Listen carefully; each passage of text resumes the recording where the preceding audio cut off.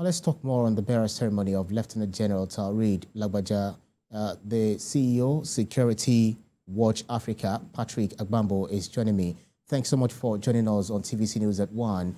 As the Chief of Army Staff, Lieutenant General Taoreed Lagbaja is being buried. Could you briefly highlight the key milestones in his career that defined his leadership and legacy within the Nigerian Army? Thank you so much.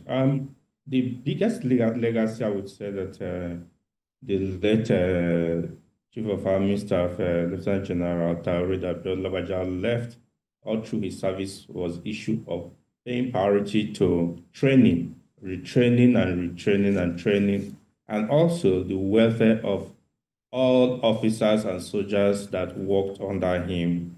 And this followed up until when he became the Chief of Army Staff.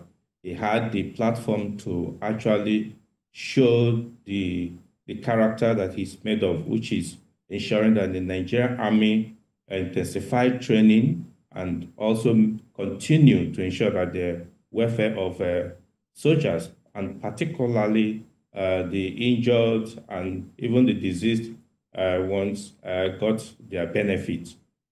That, I'll tell you, it's one character that he had left, and the Nigerian Army personnel in general will miss him all through.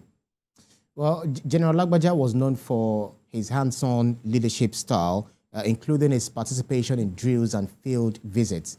How did these actions influence the overall morale and effectiveness of military operations during his tenure? Thank you. I personally had known him right from when he was a battalion, in charge of a battalion, to becoming a brigade commander. And all through, he's particularly interested in ensuring that he leads from the front.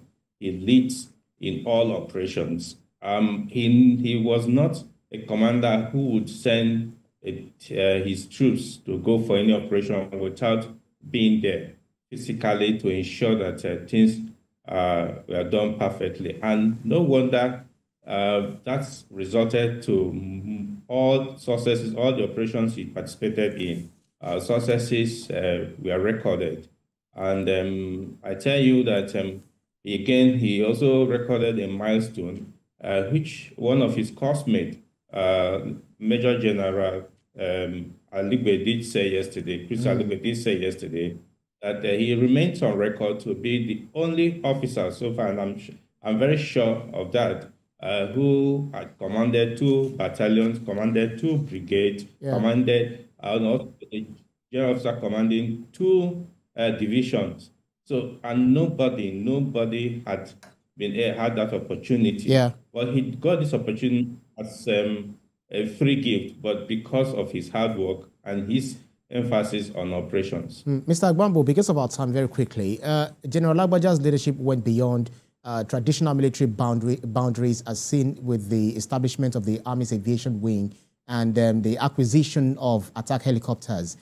Quickly talk to us briefly, if you can, how these innovations transform the operational capacity of the Nigerian Army.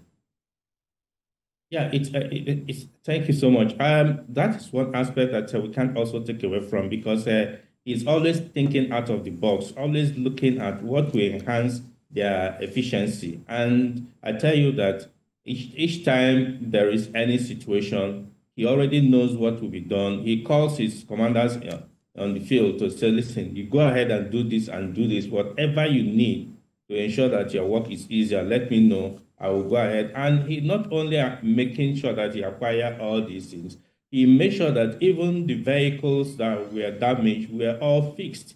He never spared anything to ensure that Nigerian Army didn't lack anything that would make them more efficient.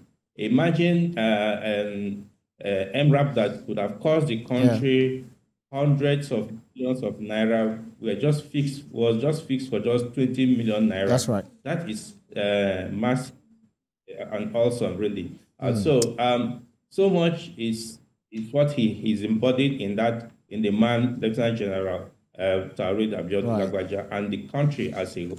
miss him. Absolutely. We believe that there is so much that he will be remembered for, in the course of his service to the nation. But then we have to quickly leave it here. CEO, Security Watch Africa, Patrick Agbambu, thank you so much for your insight. Thank you. Thank you.